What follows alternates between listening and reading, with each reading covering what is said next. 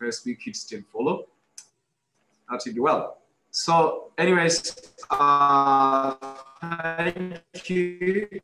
And for Brother Brian, if you're ready, then to our dear sister Allison to be able to take it up. Welcome. Okay. Are you ready then? Is it recording? Just give me a moment so that I can. Okay, no problem. Yeah. No problem. Take your time. Just let me know whenever you're ready. That'll be fine. Okay.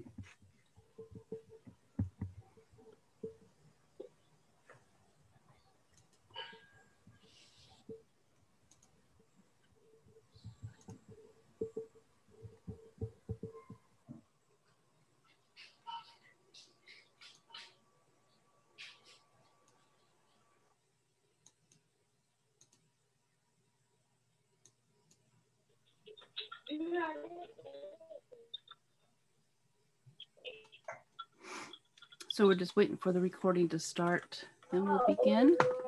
But I want to welcome everyone for coming and glad to see you here, including my friends here from the United States. You have Thomas and Jean here.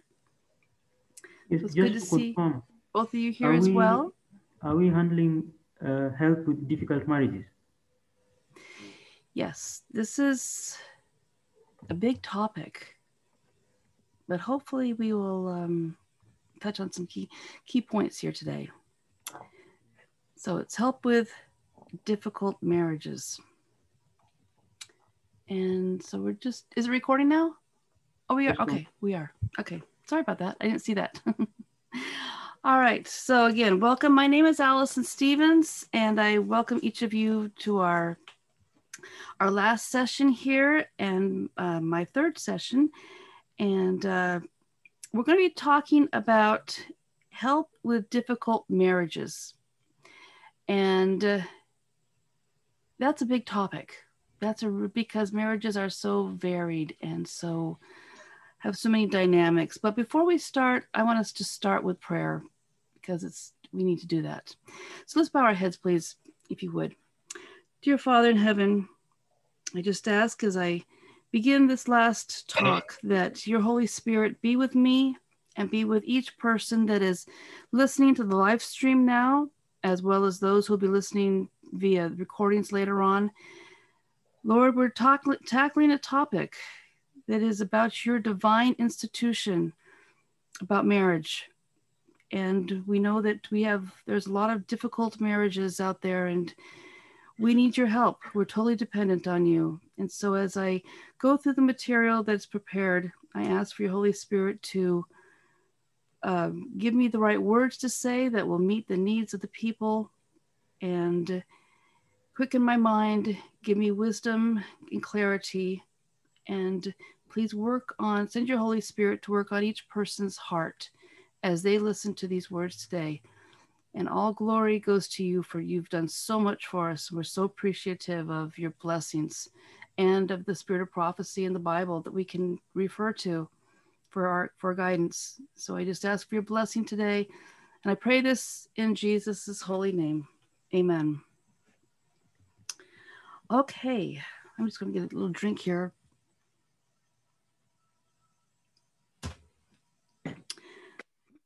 I want to start out by looking at Galatians chapter 5. Galatians chapter 5, verses 19 through 26. I think it's a good way to start out this topic of difficult marriages. And I'm going to show you my Bible. People who know my Bible, it's always marked up. But here, let me just show this to you. So Galatians chapter 5, verses 19 through 26. It's talking about the work of the flesh and works of the Spirit. Now the works of the flesh are manifested, which are these: adultery, fornication, uncleanness and lasciviousness, idolatry, witchcraft, hatred, variance, emulations, wrath, strife, seditions, heresies, envyings, murders, drunkenness, revelings, and such like, of the which I tell you before, as I have also told you in time past, that they which do such things shall not inherit the kingdom of God. But the fruit of the Spirit is love, joy, peace, long-suffering, gentleness, goodness, and faith, meekness, temperance. Against such there is no law. And they that are Christ's have crucified the flesh with the affections and lusts. If we live in the Spirit, let us also walk in the Spirit. Let us not be desirous of vain glory, provoking one another, envying one another. You know, as I was reading these texts here, and I was thinking about all of the complexities of marriage and what is the root cause of these things, that troubles that we do have. And I was looking, I thought, wow, you know, these things do, you know, provoking, envying, jealousy, you know, hatred, idolatry, variance, all of these things contribute to difficult marriages. And I was looking through, and you can do this as well. I was looking through Mrs. White's writings, and as you know, online you can find where she wrote thousands and thousands of letters over her lifetime, and you can actually print these off from online, and just look up the keywords, do a keyword search on marriage, and just start looking. And we were reading through these letters that she sent to various people last night, and the heartbreaking situations that they were in. But and a lot of these things were previously unpublished, so you're not going to find these in any of the Spirit of Prophecy books. But I would encourage you to read through these. And let me just make myself a note here. I will send a SOP study document to Brother Zadok that's on marriage, and that'll help you find these easily. And let me just show you one thing, that when you do use our tools here to find Spirit of Prophecy quotes, let me just show you one thing that will help you. Let's see how these work. So for example, because we use these all the time. Okay, you can see my screen here. I did a search on abuse and marriage, and I found a few quotes about that, paragraphs where the two words were mentioned in that paragraph. So I'll send one over to about just the word marriage, and when you're reading these on these PDFs, one tool that I want you to be aware of is right here beneath each quote. You will see a reference in blue writing. So for example, this is testimony number 18 that was for here. This is Second Testimony, volume 2, page 472. If you have this on your computer or your phone, I think it'll work too. If you click on it, it will take you directly to the E.G. White website, and I'll take you to that complete document. And so I encourage people, when they see things, these little, from our reports like this that we send out, when you see something that looks appealing to you, click on that blue link, and that'll take you to the full document. And you will find so many gems in those documents. And if you want to print them, you can print them. There's a little print button here, and you can actually print the whole document like right there. So I would encourage you to use these tools that I've been sharing in the past. Last night I shared some, and then tonight I will share some as well. But anyway, Mrs. White did write a number, so many letters, and I'd encourage people to read them, because there's no way that I can cover every single marriage issue in our limited time that we have together. But I would encourage people to read through these, because you may see yourself in some of these. You may see friends in some of these. And she explains, you know, she does give some advice in them too. She has letters to J.N. Andrews, Uriah Smith, and his wife. It was amazing what she was shown and the counsels that she was given. But before we go on, I got a lot of things here, different things to show you. And truly, the root of all sin, where did it come from? Let's talk about that. Because, you know, in heaven, the angels don't have the problems we have down here. They are sinless. They are sanctified. They're holy. And sanctification and holiness is what we should each of us be going through now on a daily basis, where our characters are being changed by the power of God, which only comes through us surrendering completely and totally to him. But where did this trouble come from? And when you trace it all the way back, the trouble comes from Lucifer, comes from pride. Now, if I was to go to my husband and say, now, honey, I'm going to fix you and change you and, you know, fix all your problems. Well, that wouldn't probably go over really well. And the thing is to understand, in our marriages, we all have very unique circumstances, situations. We come from various backgrounds with, you know, lots of different things that have happened in our past lives before we came together. And the one thing that we can change and have control over is ourselves. That's the one thing. Yes, we can come together and talk about things. So, but we need to first deal with ourselves. When we get married, as much as we prepare for marriage, when we get married, neither one of us is perfect. You know, I have quirks, I have faults, I have strength, I have skills. But if you ask my husband if I'm perfect, he would say, no. But as you go through marriage, you learn to get along and adjust for each other. And so I want to talk about the root cause of people's marriages. And I really believe that root cause comes from the issue of pride.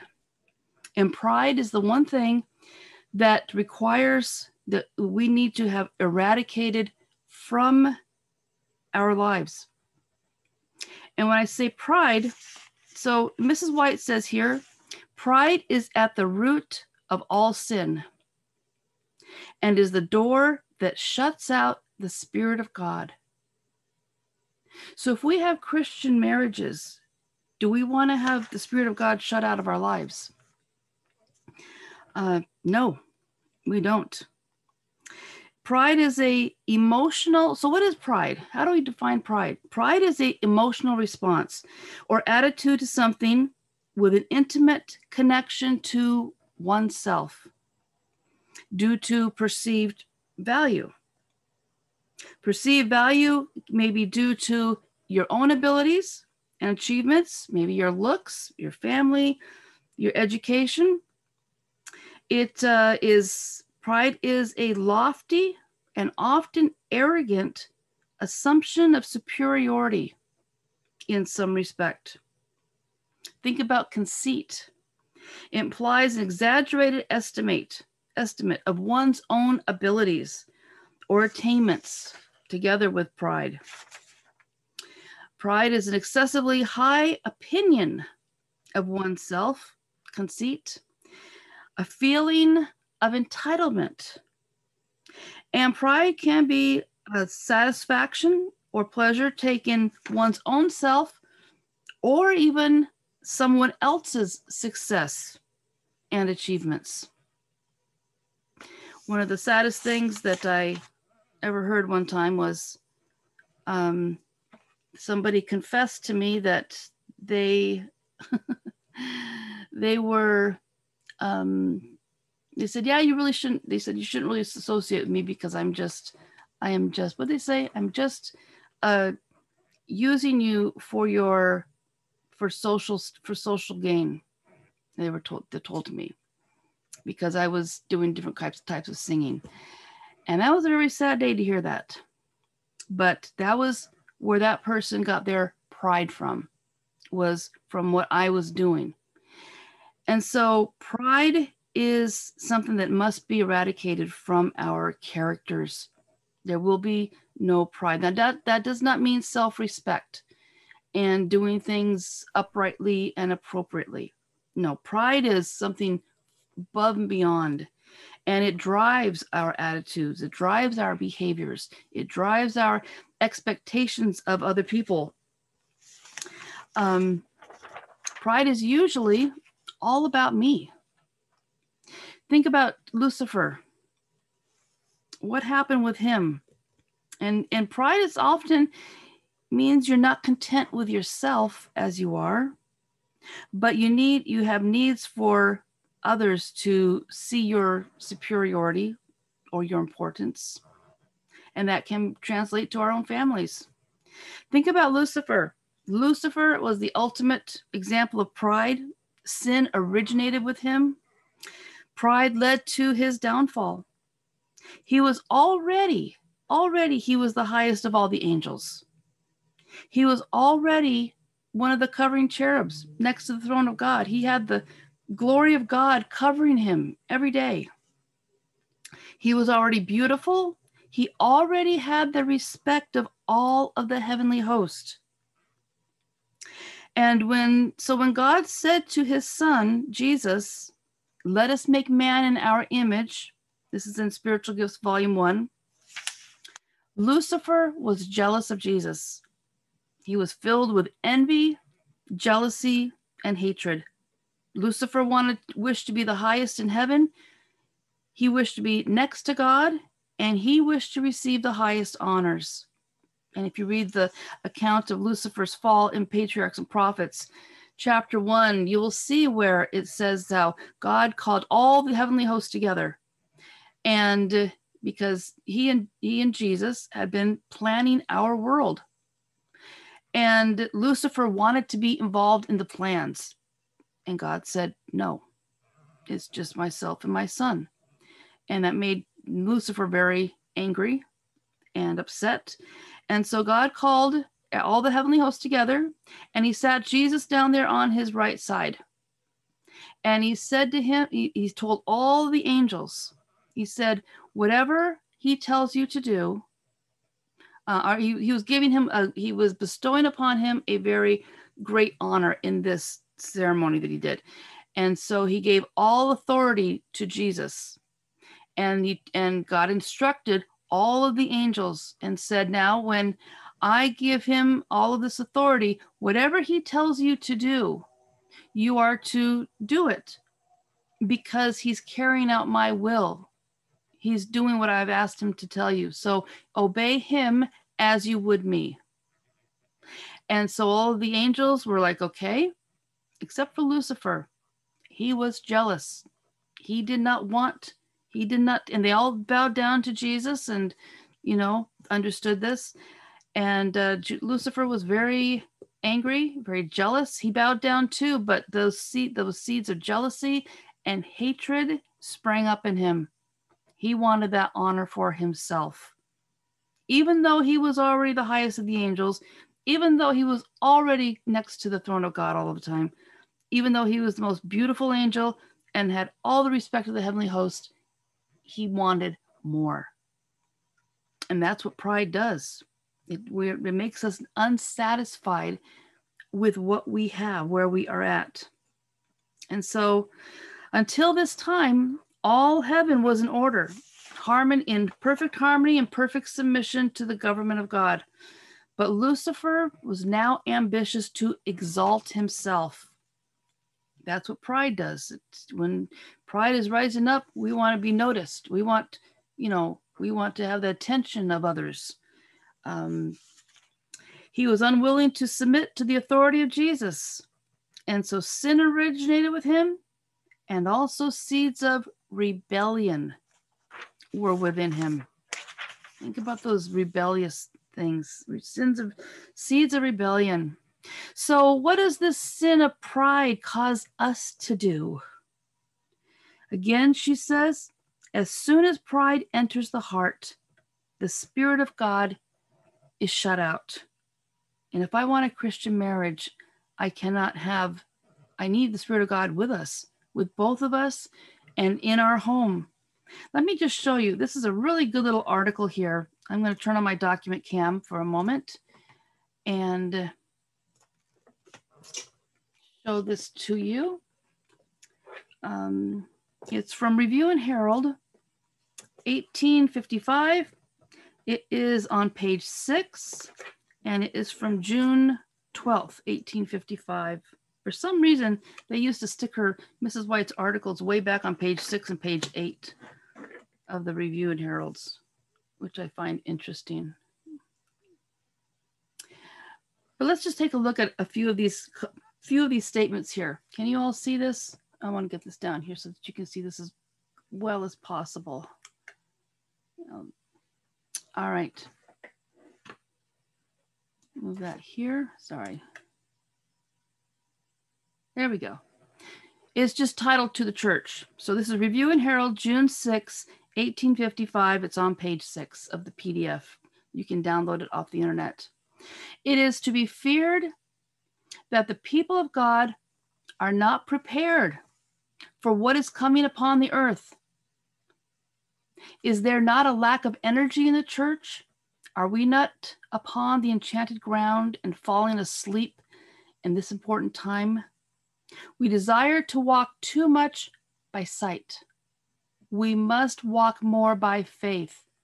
We must have more energy, more unwavering faith and confidence in God. And yes, this translates to our marriages, our daily lives. Has pride not crept into the church? Is there that close watchfulness of self that there should be? Let us each examine our own hearts and look carefully to our own lives and see how they will compare with the true pattern who wore a plain, seamless coat. Jesus was not into fashion.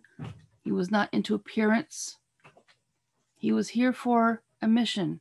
He was here to show us the character of God and how we were to live and to die for our sins. He wore a plain, seamless coat whose life was a life of sacrifice, who went about doing good, doing others good, and making others happy.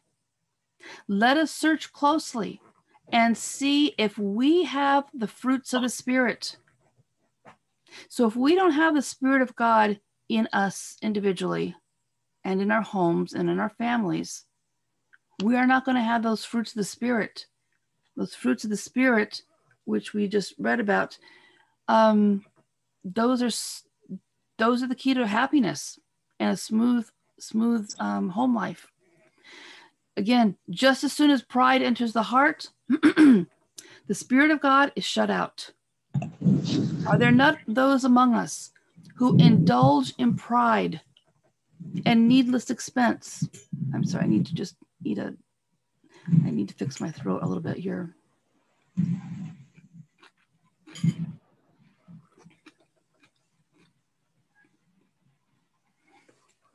They will soon regret it. Are not those among us who indulge in pride and needless expense? They will soon regret it. For trying times are just before us, and they will then need and desire to have the misspent means, for they will feel want, and pinching want will be all around them. While some indulge in pride and needless expense, some are on the opposite extreme and by their lives and appearance act as though neatness and order are pride and sin. This is not so. They can be neat and orderly and not have pride in their hearts. The poor can keep tidy as well as the more wealthy. They should not neglect their houses and persons, but should be neat and cleanly.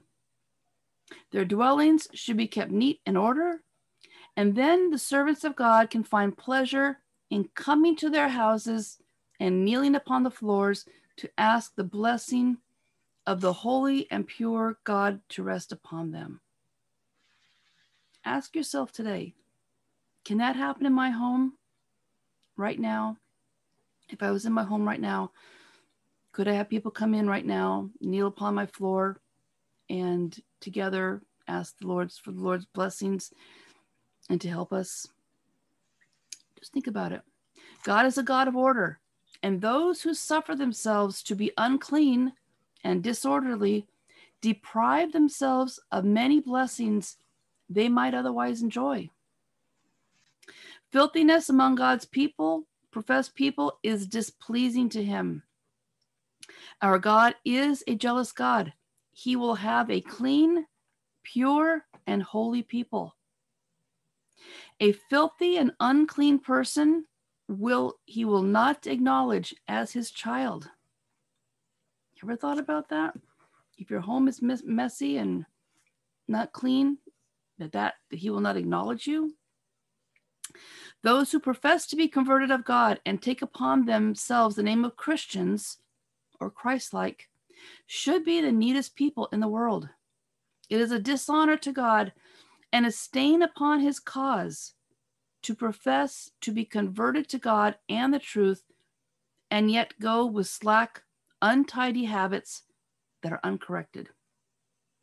Such must have a reformation, and their conversation must be more thorough. The fruits of religion are not disorder and uncleanness. Those who have had no ambition to appear in a becoming manner before their brethren and sisters should, for Christ's sake and for the sake of the truth, take hold of the work in earnest and thorough reform. So, marriage problems can arise from all kinds of things. A lot of it can arise from just the management of the home. Is the home clean? Is the home tidy? Is the home maintained? That can be very difficult if both people are working and with kids. Let's look at some more things here about what pride causes us to do. So I was making some notes early this morning about what pride does. I was thinking about a tree. And if you had a picture of a tree, and if you saw a great big huge tree, and if you could see underground all of the roots of that tree, it would be a very extensive root system. But that tree that flourishes is based on that root system. Now, if you would imagine for a moment that tree that you have in your mind's eye, great big tree, if that root system is all pride, what would that tree produce? And if you were to put labels on the branches, here's some of the things that you would see. It causes selfishness. And how does this show how does this show in our lives and our marriages? Selfishness, spending, debt, manipulation. That's how it can manifest itself. Covetousness, discontent with what I have. I want that over there. I want that shiny new thing. I want that shiny new car. I want that big house. I want this. Notice how I keep saying I. I has to do a lot with selfishness.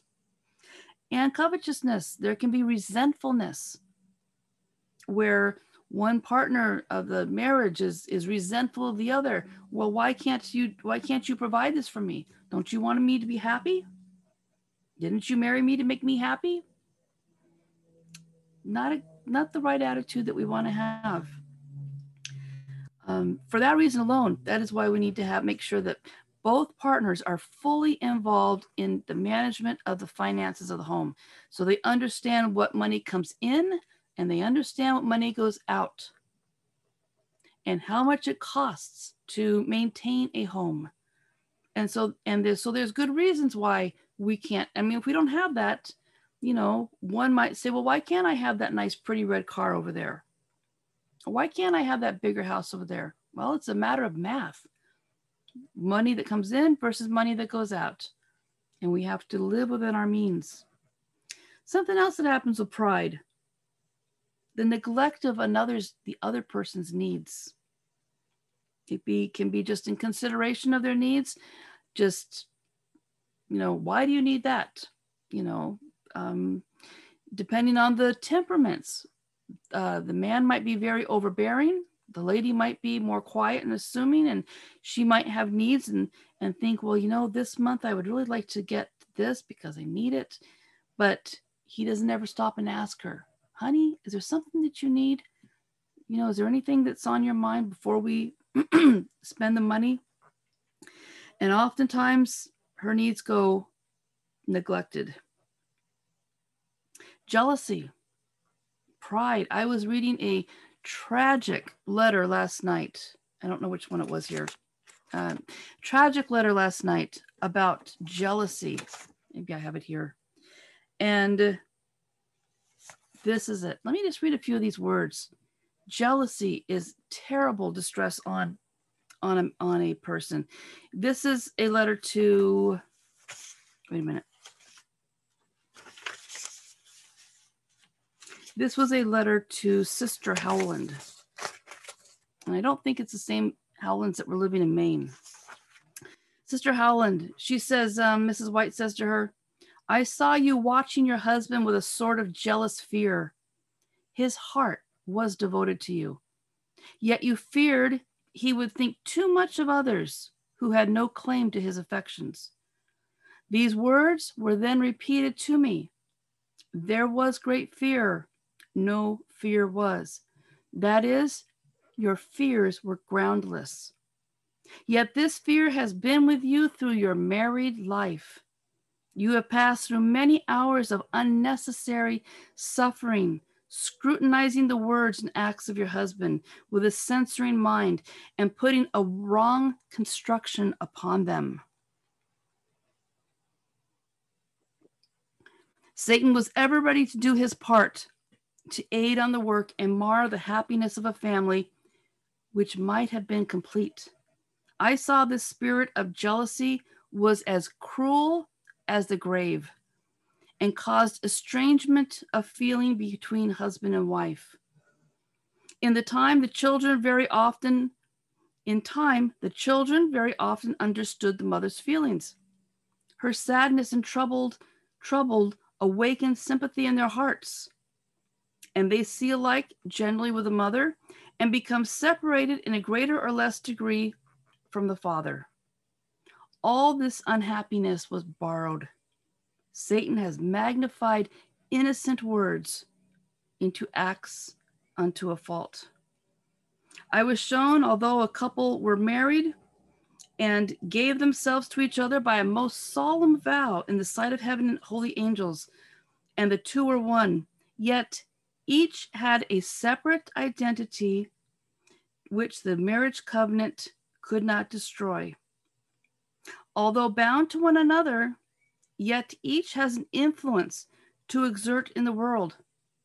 And they should not be so selfishly engrossed with each other as to shut themselves away from the society and bury up their usefulness and influence. So two things going on here.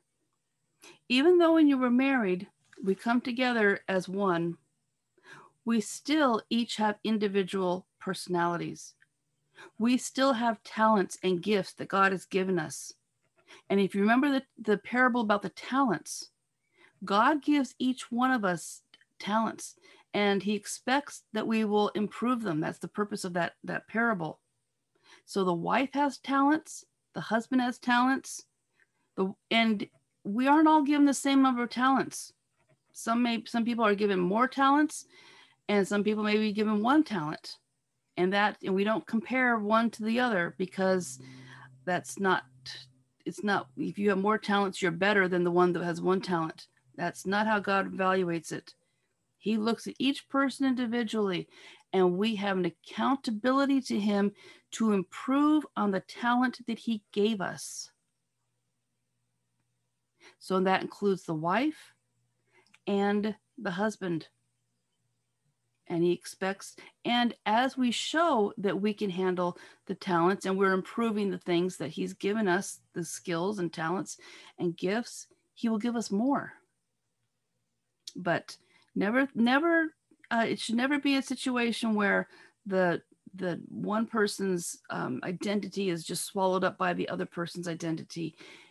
Each person needs to be able to stand alone and to contribute. And God expects this of us. Although bound to one another, yet each has an influence to exert to the world. We're not here living just unto our own selves and to our own happiness and our own satisfaction and our own desires and wants and needs. Jesus died for us. So, and we consider ourselves, and we say we're Christians following in his path. But what does that mean? Was Jesus working to gain all of the riches of the world? Or was he working for the salvation of other souls? Now you might say, yeah, but I went and got my education. I, graduated from a university, and I, went into this profession, and what am I going to do about that? You may find the Lord is calling, the Lord calls you completely out of that work to go into his vineyard. You might say, well, I don't have a university degree to do evangelism or ministry or anything like that. The thing is in the last days, let me see if I can find this here. In the last days, who is God going to use to finish up the final work? Let me show this to you in case you've never seen this. This is Spirit of Prophecy, Volume 4. It's also known as the 1884 Great Controversy, which I highly suggest everybody read and study. It's not the same as the 88 in the 1911 one. This is the one that was intended for the Adventists to study. The 1888 and the 1911 Great Controversies. Those books were intended for the public. This one, published under the title Spirit of Prophecy, Volume 4, this is the one intended for the Adventists to study, you and me. There's chapters in here that are not in those other books, including all of the chapters on the 3 angels' messages. But let me show you who's going to do the work. And I'm sharing this with you because this happened to me. I had another career. I was in healthcare for decades. I, went to Loma Linda and got my, education, worked in healthcare for many years. God pulled me out of it. But let me just show this to you. Who is God going to use in these final days? And I have one dear friend right now who said to me several years ago, he said, Allison, I want to come to the United States. And I think he might live in Kenya. I'm not sure. He says, I want to come to the United States and go to school there so that I can be a minister. And I said, no, don't. And I showed him this. I wonder if he still remembers this. I'll have to ask him. But I showed him this. Spirit of Prophecy, Volume 4. What does it say? This is page 424. Here it is. Thus will the message of the third angel be proclaimed. As the time comes for the loud cry to be given, the Lord will work through humble instruments, meaning people, leading the minds of those who consecrate themselves to his service. The laborers will be qualified rather by the unction of his Spirit than by the training of literary institutions. So it doesn't matter where you are. It Doesn't matter what your education level is. God is going to use people who are humble. They have overcome the pride issue and who consecrate themselves to his service. Those are the people God is going to use in these last days to finish the work. So don't ever feel, and he doesn't say it's just men. He says humble instruments, includes women. And there are women out there, not trying to be pastors, but women like myself that are just, teaching, just sharing. Women have the ability to do a lot of work too. And I'm not promoting women as pastors because I don't believe in that. That's not biblical. But teaching, yes, women can do that. So keep that in mind. Let's go on here. She says, back to this sad account here about these people. Many cases have been shown me in vision where the first evil seed sown in the family was an expression, a look, or an act of doubt on the part of the wife in regard to her husband's love or his attentions. Nothing can wound a man of integrity like this. To know that she who has given him her hand has given her life's happiness into his keeping, distrusts him, and that he has not her entire confidence, that his words, his goings out, his comings in are watched with uneasiness and jealousy, that he cannot act without restraint in the society of friends who visit him, that he cannot be cheerful, happy, or social with friends, that an eye is upon him, and that he must act guardedly and restrained. A barrier is soon formed between the two, who should have had perfect trust in each other. Then coldness and neglect follow, and the husband is driven by the jealousy of his wife to find in other society that which he cannot find at home and with his wife and children. Thank you. That's sad. I know if I have a friend who that happened to, and it destroyed their marriage. She was going to the checkout line, and after they would leave the checkout line from a grocery store, the woman would say, "Why did you talk to her like that? Why did you look at her like that?" And he was like, "What?" And "You must like her. Why are you looking at her?" I mean, this went on and on and on to the point where he was, so, stunned by the even prospect of talking to a female because of what his wife would say to him after they were alone, came home, and she would accuse him of all kinds of things. That destroys a marriage. That jealousy, that is a personal problem that needs to be overcome. And sadly, that couple divorced.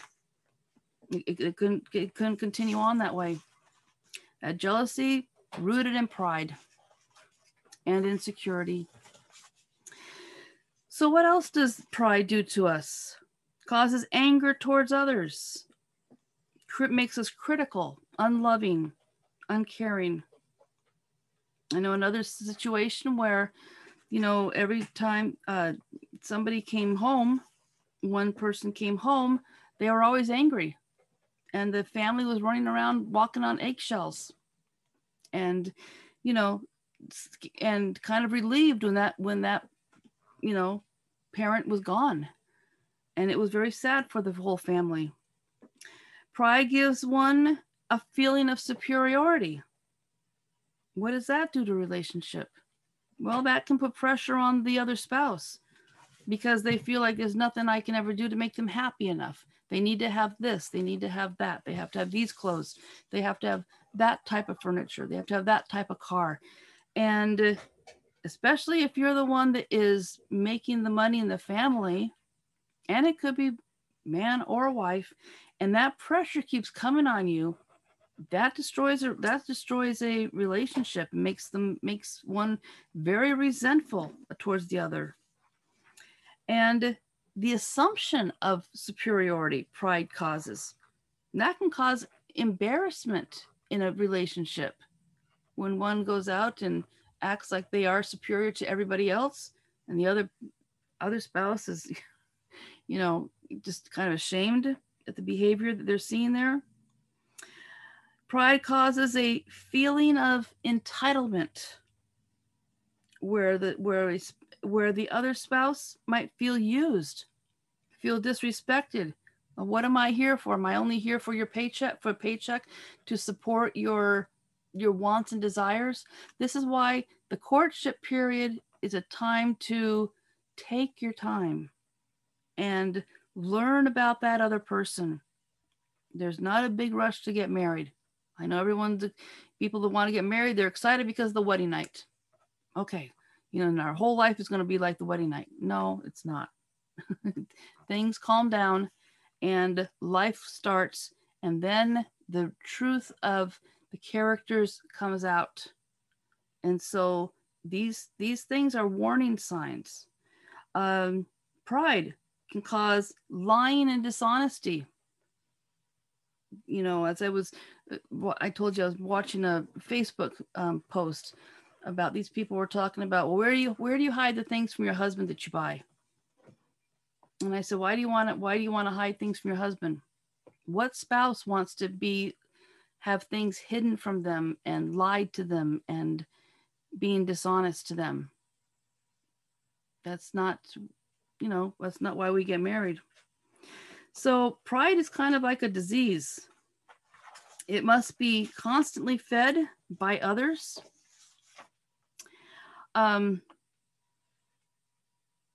So indulging in pride, what does it cause? It causes needless expenses. It causes always wanting more, something new. It causes discontent, not happy, not satisfied. Got to have something new. It causes a need for others' approval, recognition. It causes self-exaltation. These are all qualities that won't be in heaven.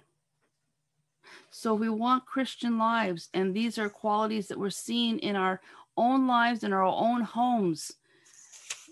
These are things that we need to, these are character issues, and these are character issues that need to be resolved through sanctification, through renewing yourself with Christ.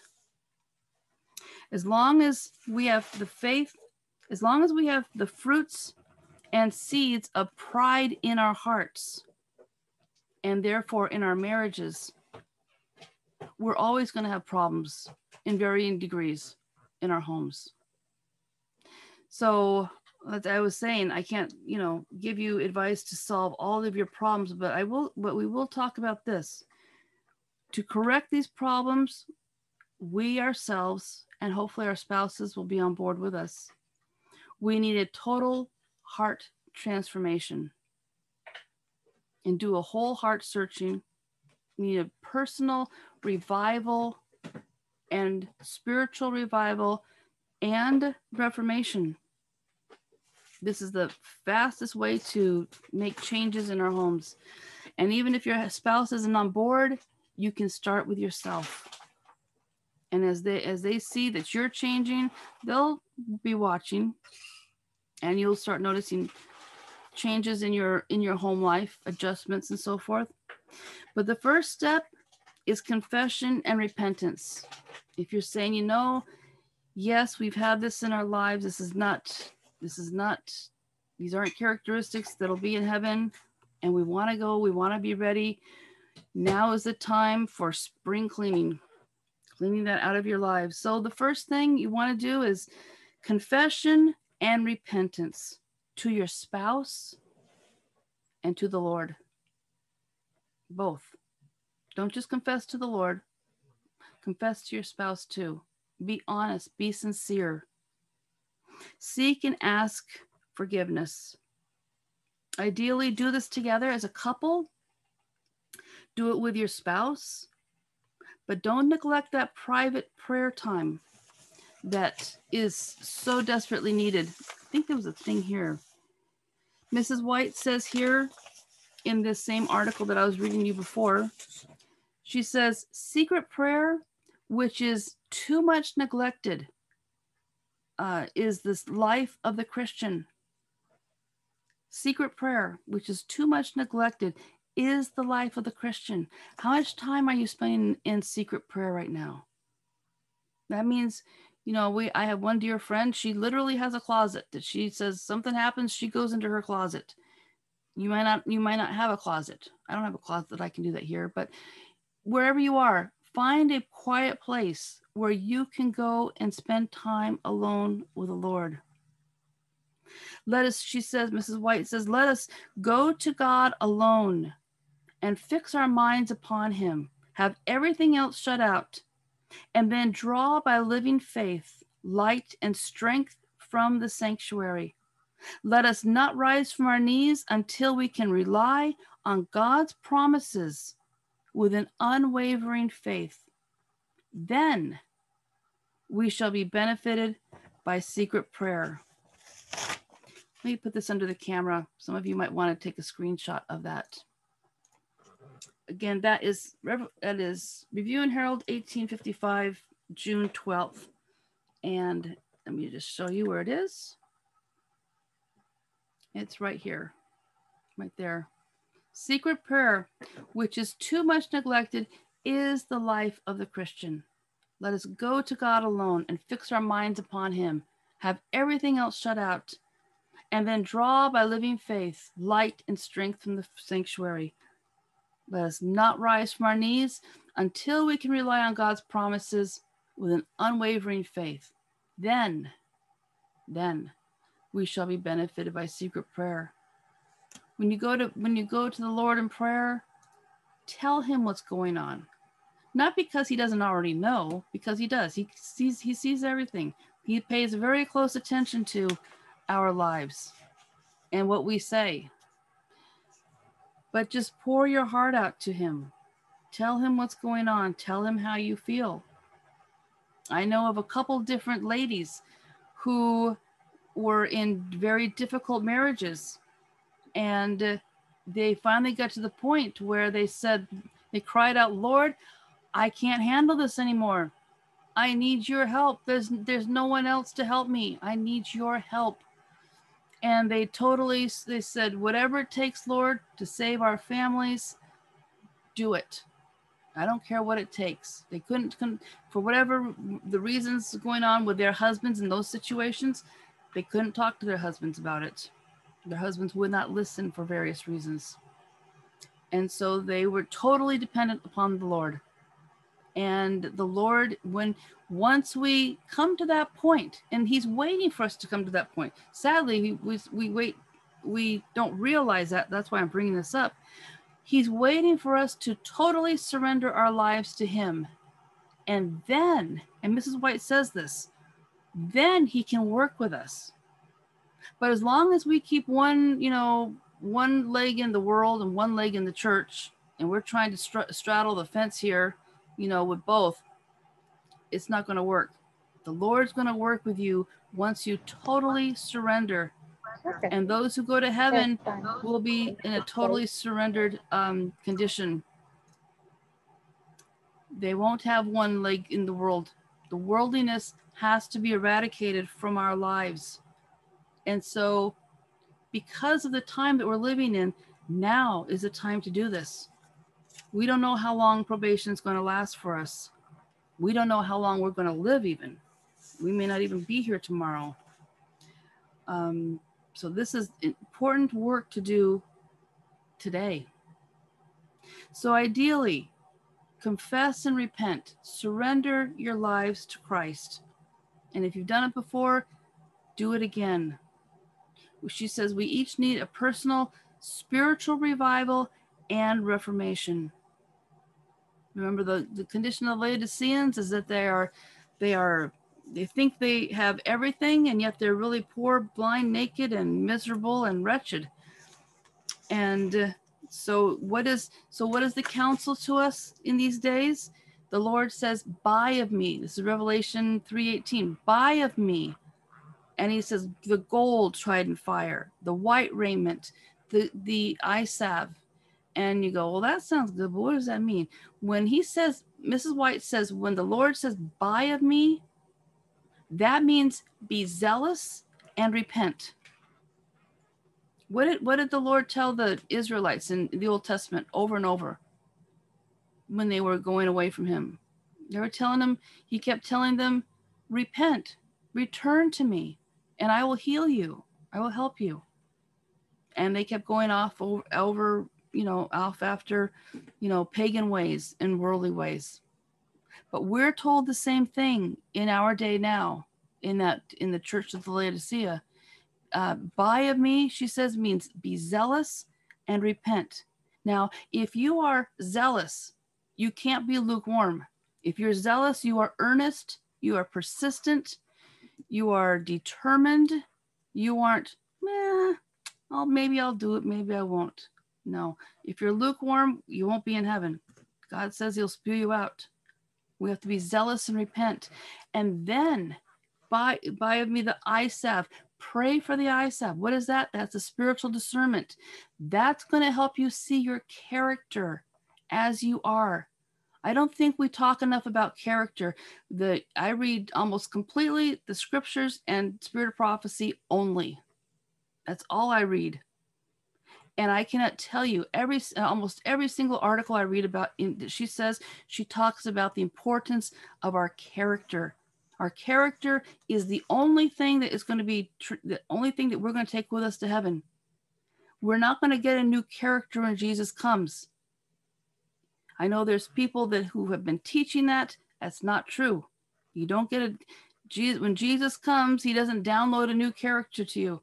No, that work has to be done now, each and every day. And that means, so that spiritual discernment we want to pray for. See ourselves as we really are. See ourselves. We may, we're in a marriage relationship. We may not realize the things that we do.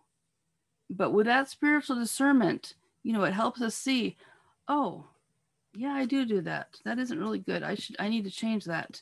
It gives you an eye opening.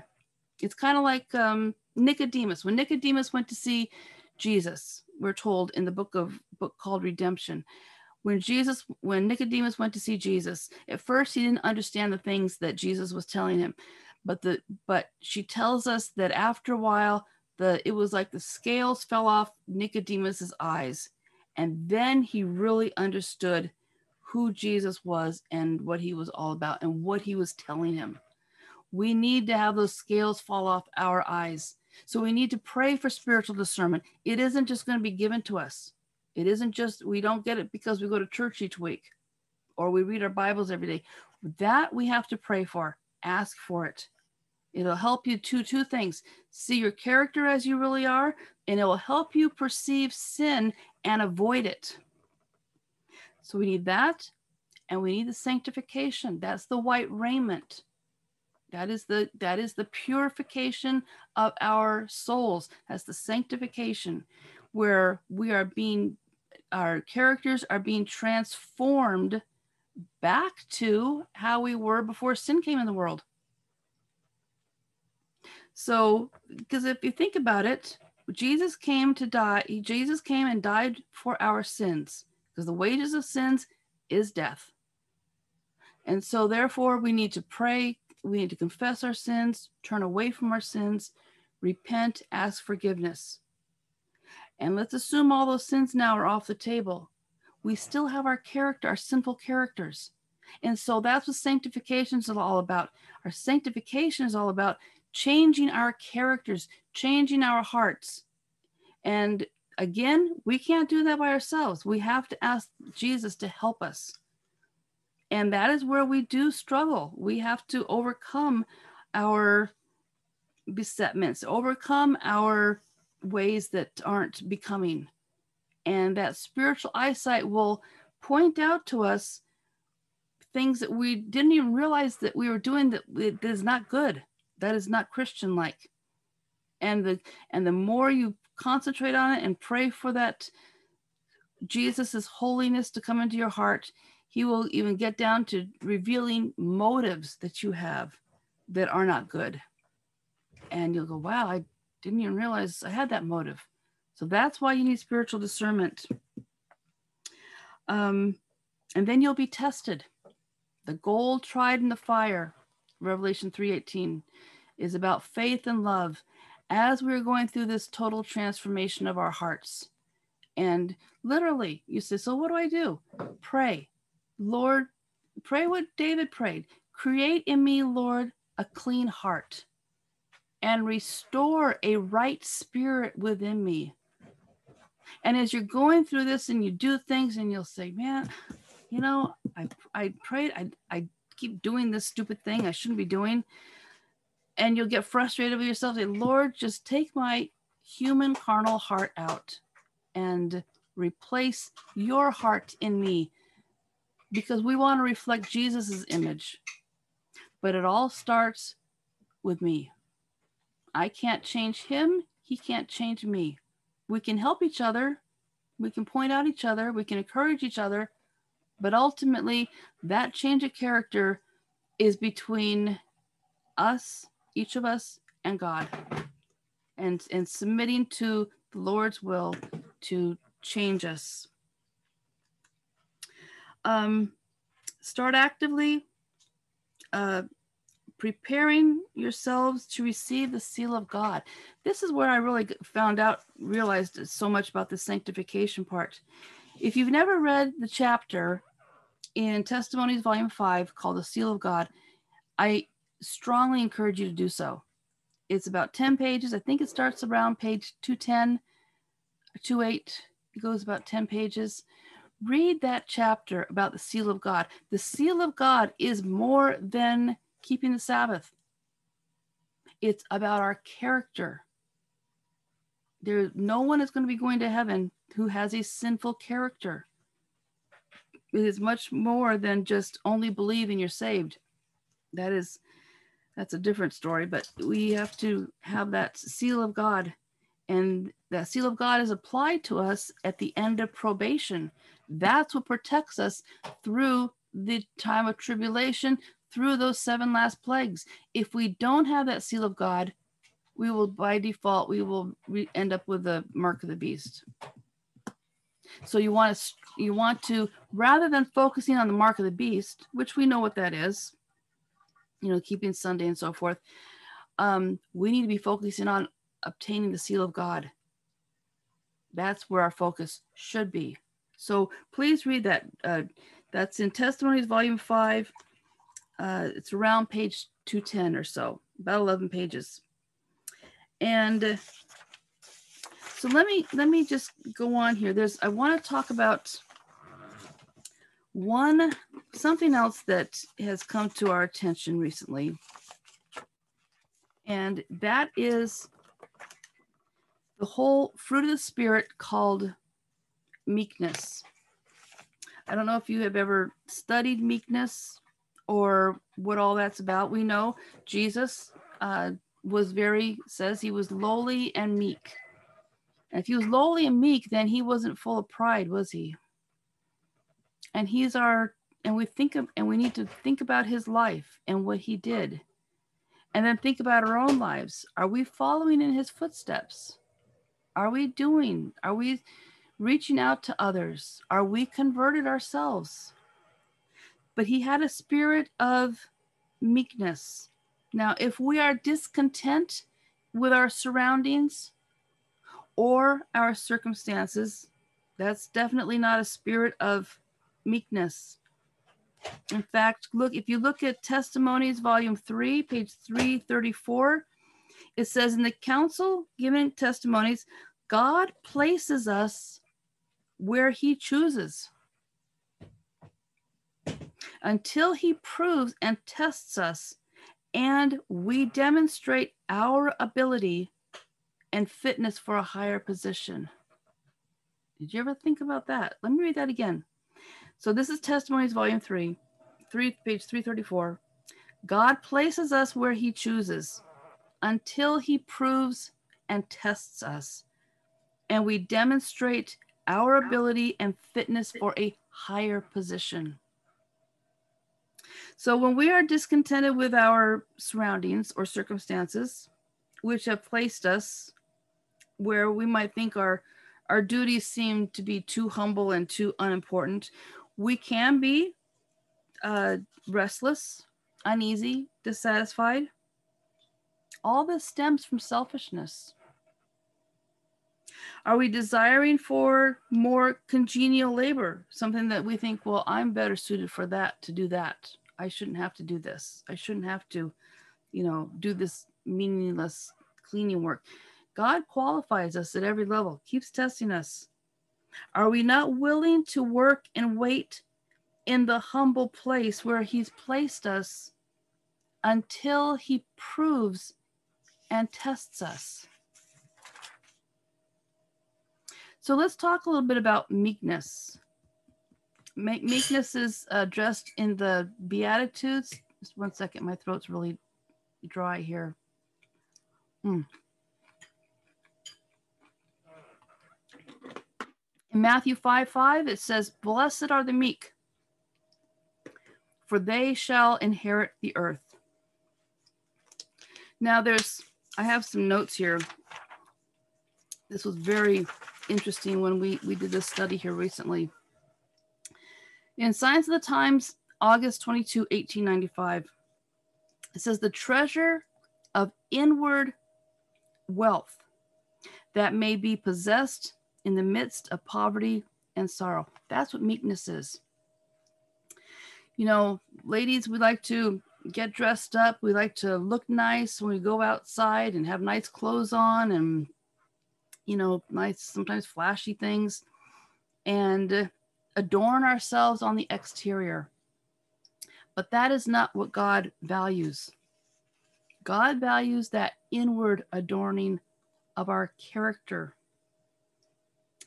In Testimonies, volume 3, page 335, meekness is a precious grace, willing to suffer silently, willing to endure trials, patient, labors to be happy under all circumstances, making melody in the heart of God.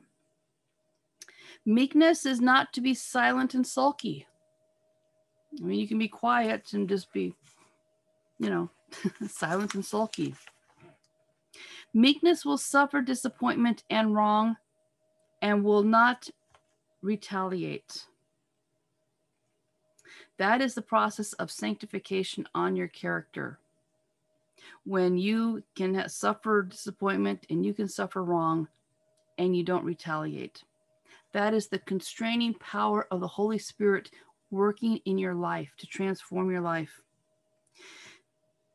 Meekness is the most precious fruit of sanctification. In fact, it is the adorning and ornament of God's own choice. It is a fruit of the Spirit that is evidence that we are branches of the living God. Speaking in the spirit of meekness, this is very interesting. You may never have heard this before. This is from, again, Signs of the Times, August 22, 1895. The adorning that is of value with God is a meek and mild spirit, and it is of more value than gold and silver and precious gems. Somebody with a meek and mild spirit. Now, meekness does not mean weakness. Think about Jesus when he went through his final hours before he died. He showed a spirit of meekness. He wasn't being weak, but he was very controlled. He didn't respond to everything that they said to him, that they would throw at him.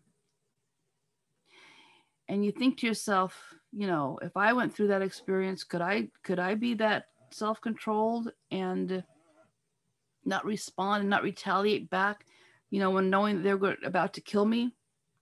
Well, with Jesus, it was meekness that was controlling him. It was the power of the Holy Spirit that was controlling him.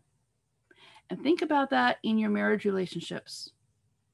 There are things that You both know that if you say or do, pushes the other person's button, maybe intentionally, maybe not intentionally. But if you have that spirit of meekness in you, if you're going through the daily character transformation of sanctification in your life, you'll find that things that used to bug you or bother you, or where you would snap back at your partner about it, you'll find that it doesn't bother you anymore. That's the control of the power. That's the control of the Holy Spirit. And so think about that, where you might know you no longer are fighting back about things that you used to fight back about. Will that bring more peace in your home? Listening to the other person, what are they really trying to say? Do they really, maybe they have a good point on what they're trying to communicate to you. Something that you never thought about, or that your pride would say, that's not me. I'm not listening to that. Don't talk to me about that. No, that needs to go away. But that goes away when we're surrendering ourselves to God and allowing His Spirit to transform our hearts into the image of Christ. By the time that we are translated and go to heaven, let me just kind of back up and just kind of give you a series of steps that I've learned in my studies here.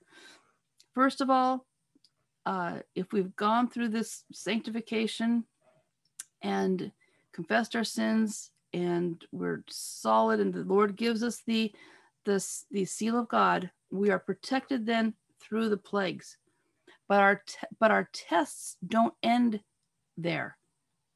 While the 7 last plagues are falling upon people, we aren't just sitting there comfortably in some home just waiting for, okay, there's number 2, there's number 3.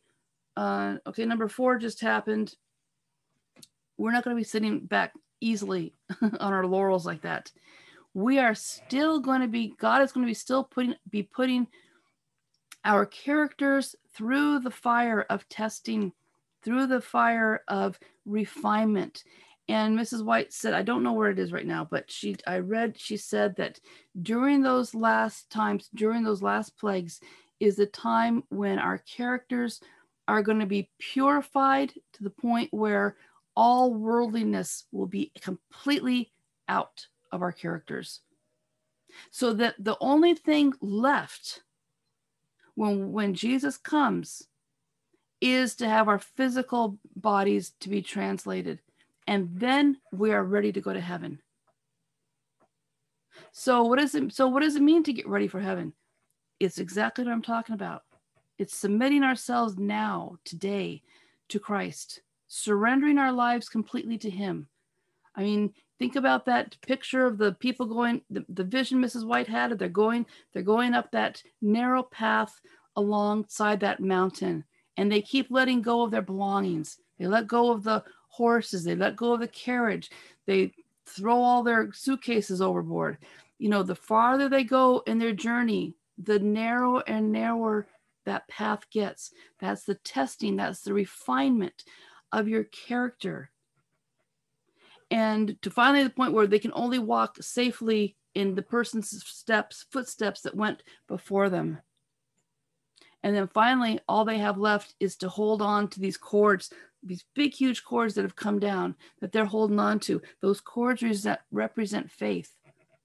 If you're not going through going through situations where it's requiring you to have faith, get down on your knees and pray to God and ask for, surrender your life and say, please start helping me. Because you don't want to be like the 5 foolish virgins where they were waiting for Christ to come and they were shut out because they didn't have that oil of the Holy Spirit with them. That's another whole study we could do. But the most precious, let me get back to meekness. The most precious inward adorning that we can have is a meek and mild spirit. It is a more precious, more value than gold, silver, and precious gems.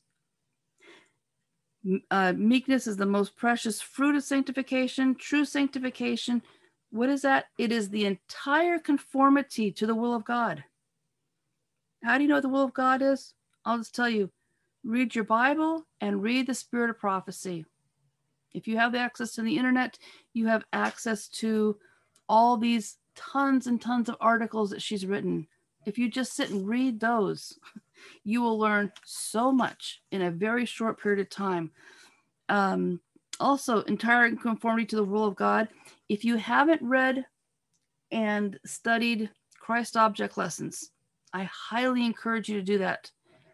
In fact, when God literally called us into doing this publishing work so many years ago, and when he did, one of the first things he did, I was like, oh, I had all these questions, but he pressed upon me strongly, study Christ Object Lessons. And I thought, oh, okay. I had never really studied it before, never read it before. Study it. And in fact, that's a great way to have, what do you call it? Worship with your family. Start reading through them. It's all about the parables of Jesus. But you're going to find in there, not only will you start to understand the parables, and you'll see how those parables all interweave with each other and the whole gospel message. You are going to find wonderful little gems of truth scattered through those parables that you've never heard probably in a sermon. And you're going to go, wow, I never knew that before. But you're also going to find out what the will of God is for you. You're going to see things in that Christ Object Lessons, things that he wants you to do. He wants you to do. He wants your wife, your husband to do, your children to do. And that you'll be like, I didn't know that. And we don't have much time left. So I highly encourage you to learn the will of God through the Bible and through Spirit of Prophecy, and definitely Christ Object Lessons, and also Steps to Christ. If you haven't read that recently, please read it again. And don't just read it to say, okay, I'm done. I read it. No, you got to go through slowly. Some of these paragraphs in the Spirit of Prophecy writings are so condensed. You can spend one paragraph, you can spend a half an hour on it, just reading it, talking about it. What does this mean? And the more you do that, the more you're reading the Spirit of Prophecy and reading the Bible, you're going to get deeper insight into the Bible and Spirit of Prophecy than you ever had before. And when you're doing that, you're not going to have the interest in all these worldly things that used to take up your time. You're going to be going, I just never knew this was in here. It's an awakening. It's a spiritual awakening. It says here in January 1881, so it's January 18, 1881, the best adorned, the angels of heaven will register as best adorned those who put on the Lord Jesus Christ and walk with him in meekness and lowliness of mind. There's no pride there. And all the problems of pride, if you take on Jesus's character, those problems of pride that cause so many troubles in our lives and in our relationships will go away. That's why I'm talking about pride, character, meekness, sanctification as to help you in difficult marriages. It's getting to the root of the problem and eradicating it and taking on Christ's image, his person, his character, which is God's character.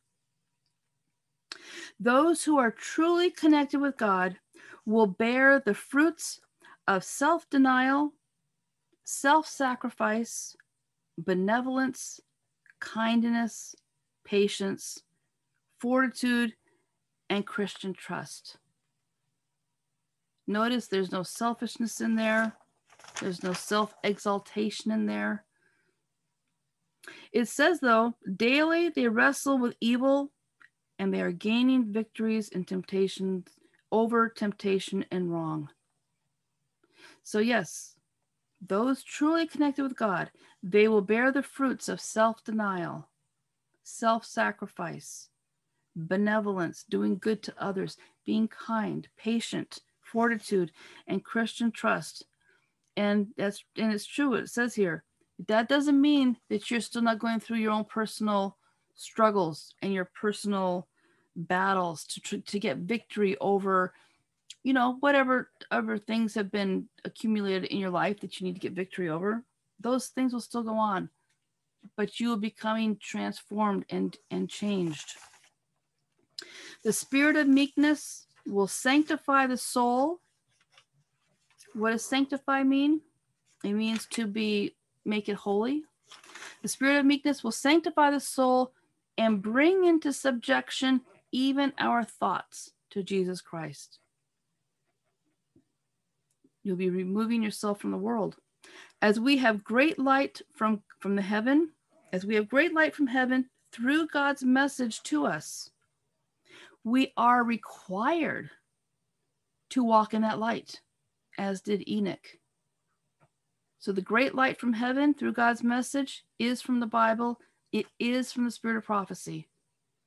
I know it's kind of popular these days for people to say, no, I only need the Bible. That's it. I don't need the spirit of prophecy. Well, let me just tell you, God took up the entire life of one woman who started out as a very sickly child to give messages to us for these last days. And if we turn around and say, I don't need that, I only need the Bible, do we know more than God? When you think about the parables of Jesus, some of them are only one verse.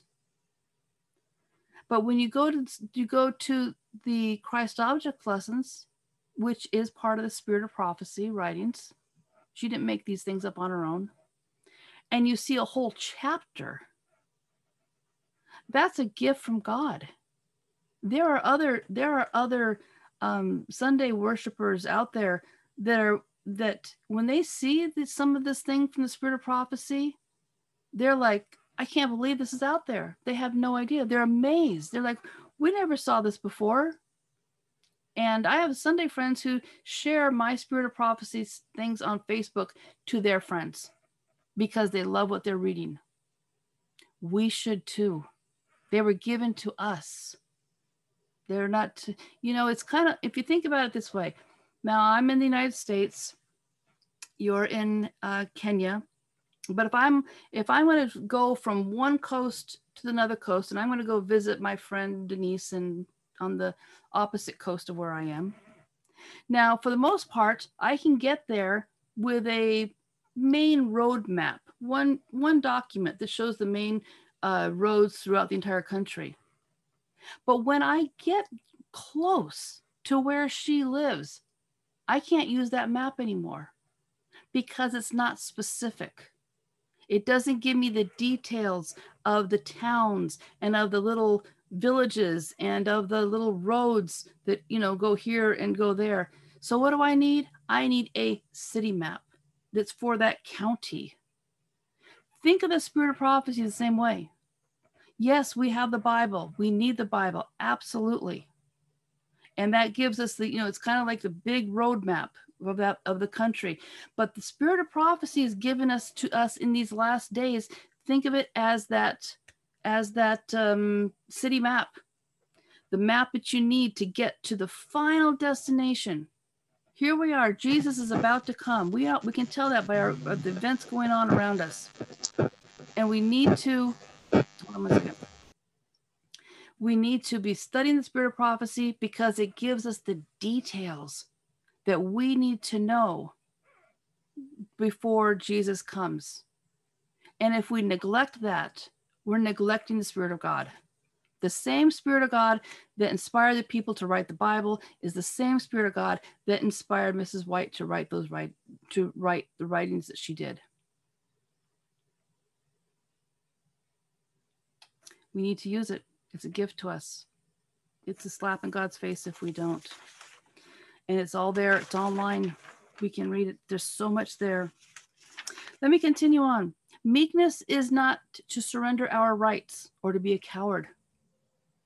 It is the evidence we are becoming changed into Christ's likeness by faith. It is the preservation of self-control. It controls your behavior. It takes away that spirit of retaliation. What happens when we don't have meekness?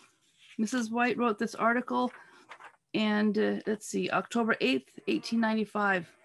And we don't have meekness. Jesus spoke about the Pharisees who thought themselves righteous above all men. They had a lot of pride.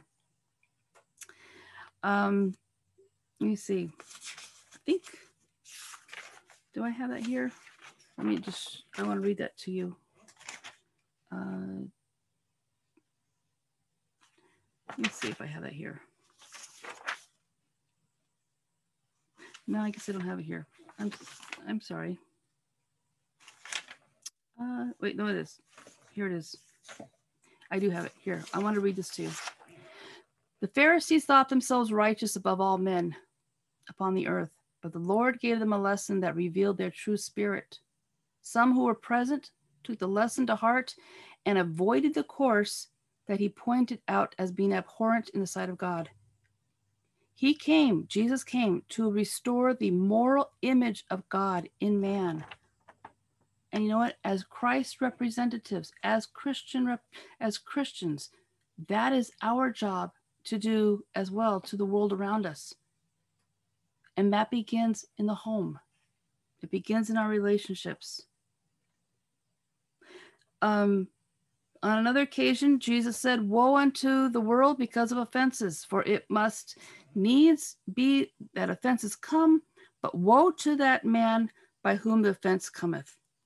Self-exaltation leads to the most inconsistent manifestations. This is pride. Those who indulge in this spirit may profess the name of Christ, but their acts of selfishness, inconsistency, put stumbling blocks in the way of sinners, and we shall never know in this world the mischief that is done by their inconsistent course. The absence of Christian humility and meekness is expressed in character. The more men neglect to cultivate these attributes, the more that we neglect to cultivate meekness and humility in our lives, the less they will manifest the character of Christ. And the more strenuous will be their efforts to exalt self. But the exaltation of self is a marked witness against, those who indulge in it. And in place of leading to exaltation, it leads to abasement. And he who would be highest in their self-exaltation will find himself in the lowest position. Meekness elevates you. And of course, just like in typical Satan's patterns, is he likes to twist everything backwards, where make people think about pride is going to elevate me. No, it ends up with you being at the bottom. It's the meekness of Christ that is going to elevate you. And it's going to help the relationships, straighten out problems. Let me see here. And one last thing here I wanted to make sure. All need the wisdom to understand that it is true greatness to keep the company of Christ and walk in meekness and humility with God, cultivating a single-hearted simplicity and be ever ready to receive instructions from the great teacher. God has promised his Holy Spirit, which is sufficient to teach us, which, if practiced, practice is a big word, is a frequently used word in the spirit of prophecy. We can't just be a listener and a believer. We have to be a doer. If practice, it will thoroughly furnish a man unto doing all good works. How do we get meekness? you say, well, that sounds good. I want that. If that'll help my relationship, help my home life, help me to be a better spouse and better partner. How do we get meekness? Listen to this. This is from manuscript 94, 1899. This is what I love about the spirit of prophecy. If you keep studying, you'll find the how-tos to do things, what these things really mean. And this is what it says. The meekness and lowliness of Christ is only learned by wearing Christ's yoke. Okay, it's learned by wearing Christ's yoke. So what does that mean? She says the yoke signifies entire submission to Christ. It springs from fellowship with God. How do you wear Christ's yoke? Again, submitting, entirely surrendering yourself to Christ, surrendering yourself to God, asking him to make that total change, a transformation in your life. That's where it comes from. That's what wearing Christ's yoke is. Entire submission to Christ, holding nothing back. And it can be scary. Say, but what about my job? What if I have to do this, or what if I have to do that? You know what? The being in God's will is the safest place for us to be. And yes, you will be tested. Yes, you will be put in positions where you will say, I don't know what to do. I see no way out of this position. I have no idea what's going to happen. I am not in control. And you'll think, I don't like this.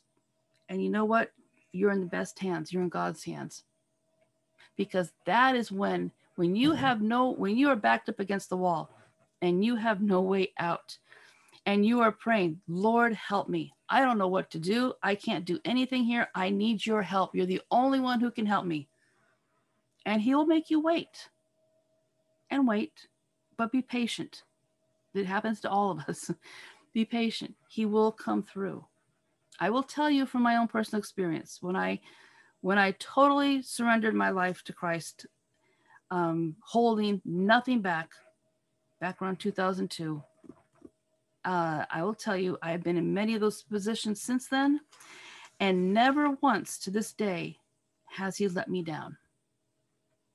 I've been in positions where, one position once when I was down to my last $5.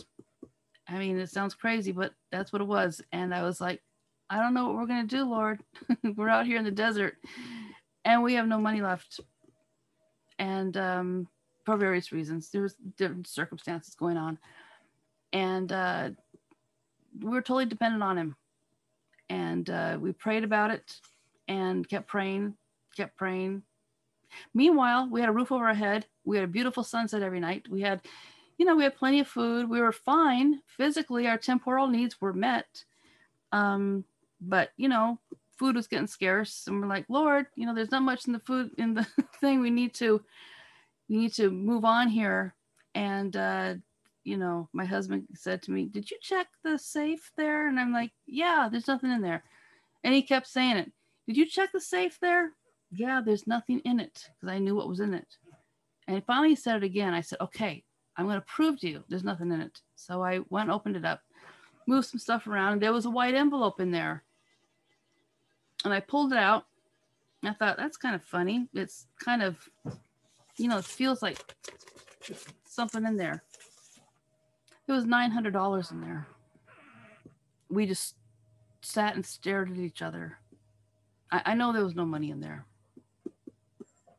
But God will push you. Now, that's kind of an extreme example. I don't wish anybody to have to go through, but we had to go through.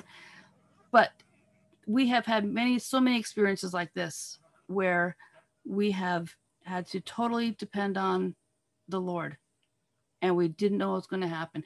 Just this past week, was it Sunday now? Thursday, they were telling my husband he had to go under oral surgery, and there was no way to help him. He was extremely sick. You probably, if you saw my Facebook page, you saw the comments. I was saying, please pray. He was extremely sick. We had to take him to the emergency room, and they helped him temporarily. And I believe it was your prayers that brought him through. because they were talking about, they said the only thing that's going to help him is surgery, cutting into his neck. He had a really bad, deep abscess that, just topical stuff wasn't going to help. And those prayers worked. He did get one other different medicine, but Friday night he was doing a Zoom session. So prayers work. Trust in God. He will put you through tests. And, that was a situation where we're like, what are we going to do? We can't afford, $7,000, $8,000 surgery. We didn't have that type of money laying around, and we didn't have, and our insurance didn't cover it. And the Lord will test you. And as he tests you and puts you through those things, you know what happens? It's like those cords on that, going on that path, Mrs. White's dream, going on that path next to the mountain where the road gets smaller and smaller and smaller. But as that happens, these cords are let down. You probably know the vision I'm talking about. The cords are let down, and the cords get bigger and bigger. Those cords are cords of faith. So and the farther they get up on that path, the bigger those cords get, until finally all they have to hold on to is that cord of faith, because the path is gone. And she says in the vision, they say, what's holding these cords? And they say, it's God. So that's going to happen to you as you progress down God's path and in his will. And the Lord may lead you to make decisions that everyone around you will think is absolutely crazy. But you know what? You have to follow his way in faith, and he will take care of you. And there was a time when I was having to downsize, and, I had all this stuff I had accumulated in the house, and I was dragging my feet because I would look at things and I think, but I worked so hard for this. And because we were making a very major life change to be into a much smaller place to live. And I was like, and I knew I couldn't take it with me. And I kept thinking about that vision where they had to keep letting go of their stuff along the way. And that's what actually allows me to do what I'm doing now, because had I not, I wouldn't be able to I wouldn't even be doing this. But at one point in time, the Lord said to me, I was by myself in the bedroom looking around. He said, okay, make your decision now. He said, do you want your old life, or are you going to follow me? And I knew in my mind's eye what my old life would be, going back into healthcare, doing the same old thing I'd done before. And he said, or follow me. And in my mind's eye, it was black. I couldn't see anything. And I thought, no, Lord, I'm going to follow you. I believe in you, because it was like, this is where the rubber meets the road. We say we have faith. We say that we believe what God says. We say we believe the Bible, but someday it's going to hit you right in the face. Do you really believe this? Because the next step you take is going to prove if you believe it, or you're going to go back to your old ways. And so I said, okay, Lord, I believe you. I know all of the things you have done for me in my life, every step of the way. I know you won't let me down now. And he hasn't. And he won't let you down either. Just a few more things here about relationships. Now, this is kind of the spiritual aspect, but I want to share with you some practical aspects. Also, I would encourage you all to read Adventist Home. You can download that if you don't have a hard copy of it. Read Adventist Home. Read it together, even if you're married. And if you're thinking about getting married, read it together. Very good preparation for that. But I had some other notes here. Let me see if I can quickly find them for you, that I wanted to, just things, practical things I wanted to mention regarding relationships. And that's not it. I'm sorry. I should have that better for you. Well, here's a few of them. Okay, I can share these with you. Okay, so ladies and gentlemen, you know, if you're in difficult relationships, and even if you're not in a difficult relationship, think about today as drawing a line in the sand with your partner, with your spouse. Recommit to one another. Sit down together apart where you're alone. You know, look into each other's eyes.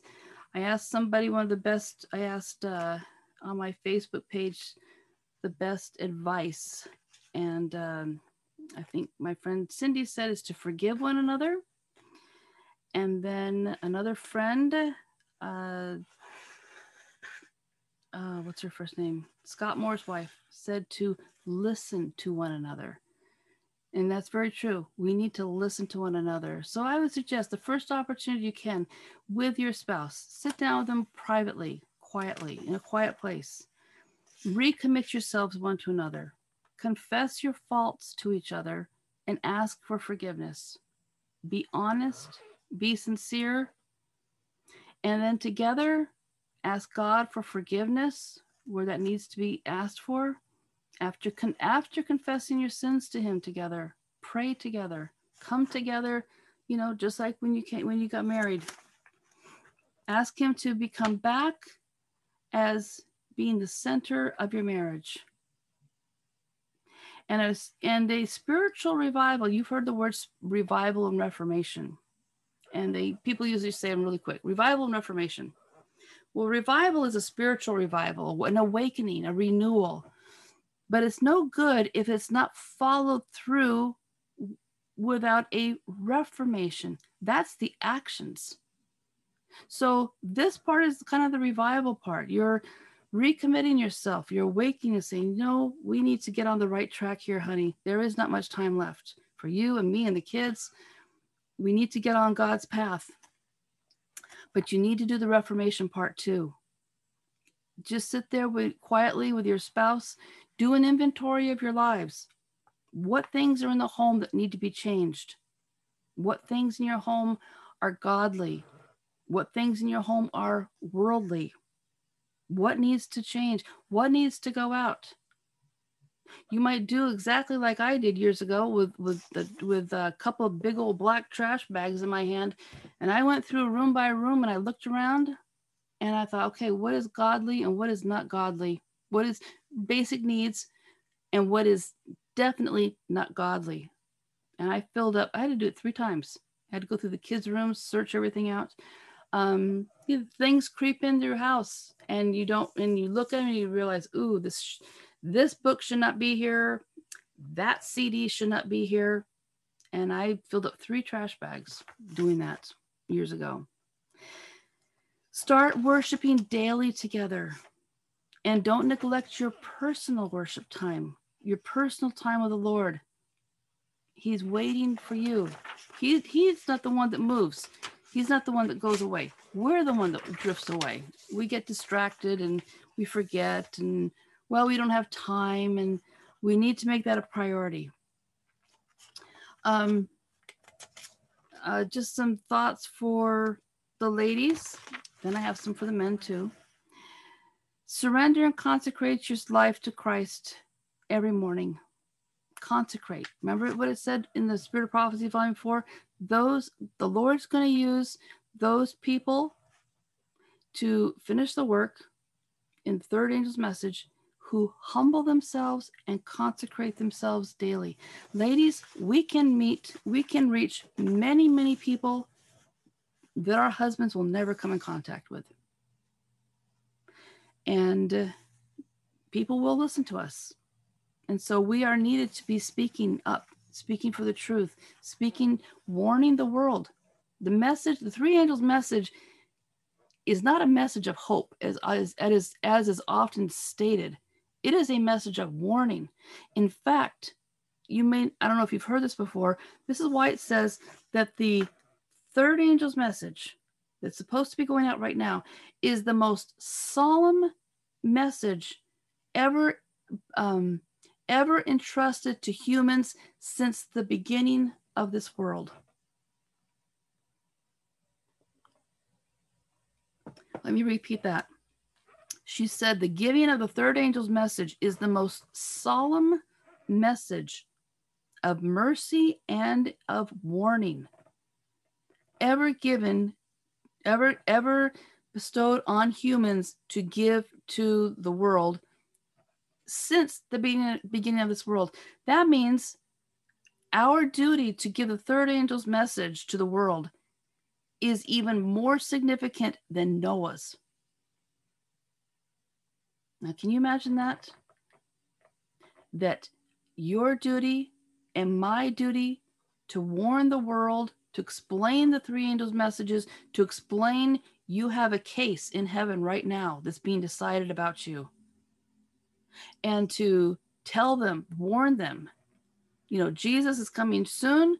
There's your case is in the judgment now, and especially tell them, warn them about the Sabbath, explain the Sabbath, and warn them about keeping all of God's commandments, especially especially the Sabbath, because those who refuse and neglect it will receive the mark of the beast. They will incur the full wrath of God. That's a warning. That's not a message of hope. That's a message of warning. The message of mercy is now. Respond to that call to people. You know, teach them what that means to their lives. And basically everything we're talking about today fits it right in with it. It's the confessing our sins, repenting of our sins, asking Jesus to change our hearts, prepare us, because the time of Jesus is coming is close. We may not live till tomorrow. We may live until Jesus comes. We don't know. But we each have a responsibility. If we have that understanding of that truth, God expects each one of us to share that with other people. There was something else I wanted to say too. Oh, the value of a soul. This is why it explains to us, again, I don't remember where it is, but the value of a soul. So when you're out there and you're going to go to the grocery store, you're going to go pick up somebody, or you're driving or whatever, and you look around and you think, okay, well, who do I talk to? And you see this person, and you see that person, and you see this person, and you're thinking, well, they wouldn't want to listen to me because whatever, they look this way, or they wouldn't want to listen to me because, you know, they're busy. And think about that soul perishing. Now, let me tell you the value of a soul. We're told that the value of a soul, one soul, is worth more than all the riches of the world. So when you see that one person over there that you're like, I don't know if I should talk to them or not, remember that the value of one soul saved is worth more than all the riches of the world. If they were the only person that would be saved because of Jesus' death, he would have died for that one person. Can we afford not to talk to people? And as you are recommitting your life to Christ and getting deep into a relationship with him, you're going to find that you're going to find that you're wanting to reach out to people. We are our brother's keeper, we're told. We're not living this life just for our own glory or pleasure or gain or anything else. We are here, if we're Christians, we are here to be as representatives of Christ. And it's really been hitting me more and more lately how closely we need to walk in Christ's footsteps. So yes, both ladies and men, surrender and consecrate your life to our Father every day. Pray for wisdom. James 1, verse 5 and 6. Pray for wisdom and understanding. Pray for guidance in your day. Pray throughout the day. As you are praying, and the Lord's going to do something. He's going to start reminding you of sins that you have not forgiven, you have not repented of. I had this happen a couple of years ago. I was waking up, and as I was waking up, I saw like a white sheet come down in front of my face. So I was awake, but I hadn't opened my eyes yet. I saw this white sheet come down and it had spots on it, black spots. And in my mind, I was like, what is that? Because it was like this close to me. and the Lord impressed me. Those are sins you haven't repented of yet. And I gasped. I was like, what? And I was shocked. And so I prayed. I said, Lord, I thought I had repented of all the sins of my life. So I prayed and said, Lord, show me what these are. I don't remember. I'm not 25 years old anymore. I don't remember. And so over time, the Lord brings things to my memory that, oh, remember you did this? Remember you did that? And when that happens to you, pray and ask for forgiveness, because we can't have any spots or blemishes on our record in heaven when our name comes up for that judgment. We need to have everything confessed and repented of so Jesus can blot out those sins with his blood and say, and have next to those sins on your name pardoned. So when that happens, these things, I have a good friend of mine, he was telling us a few months ago. He says, yeah, I drive around a lot and these things keep coming to my mind of things I did in my past. He says, and finally the Lord impressed upon me, these are sins you haven't repented of. He kept thinking, boy, it's interesting that these things come to mind. Well, the Lord was trying to get his attention. So when that happens to you, as I'm sure it will happen to everybody, stop and pray and ask for forgiveness of those sins. You don't want any sins on your record that you've done that aren't repented of. And ask the Lord to bring them to your memory so that you can see them and repent of them. Ask God to create in you a new heart. Like David, create in me a new heart, O Lord, and create a right spirit in me.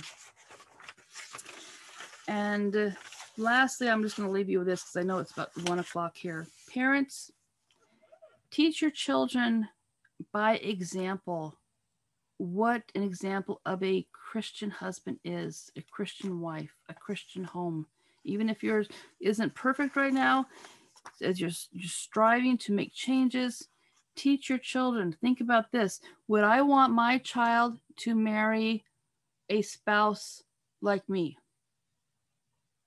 And if you say, no, then you need to make changes. And also the other thing too is I just wanted to mention regarding men. There's a lot of problems with young people being very promiscuous and getting involved with the other sex sexually when they're young.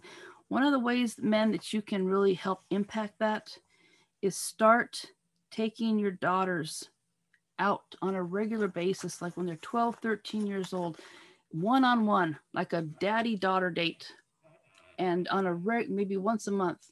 Start developing a good, strong bond with that young lady.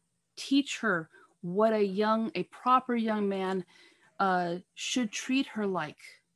Treat her how, show her, talk about these things with her when she's younger and going through her teens, so that when she's comfortable coming and talking to you about the situations that she's going to go through in her teens rather than somebody else.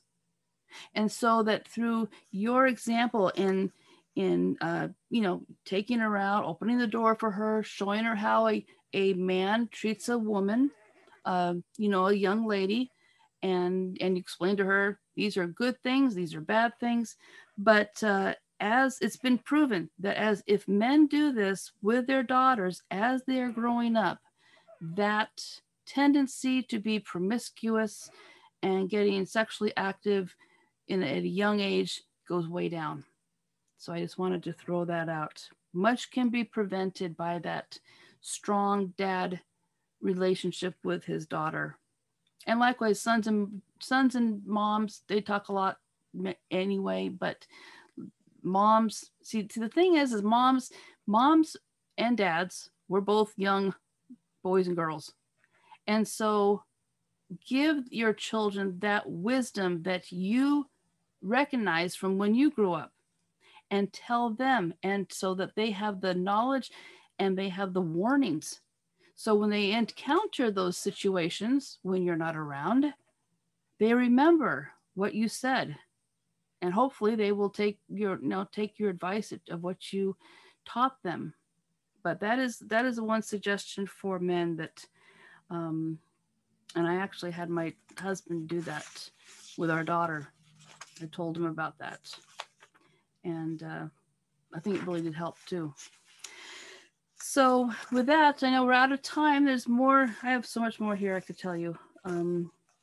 But I think we're probably gonna have to close up now because it is 1 o'clock. Are there any questions or comments? I want to thank you all for being so patient and listening and considering what I'm saying.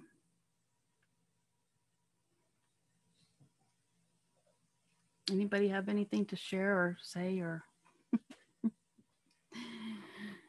I think you're all there. If not, oh, I see. Yes. So if I'm correct in this right, by keeping ourselves closer to God, it's going to improve our marriage if it's having problems. It's going to change you more to the likeness of Christ, which is going to help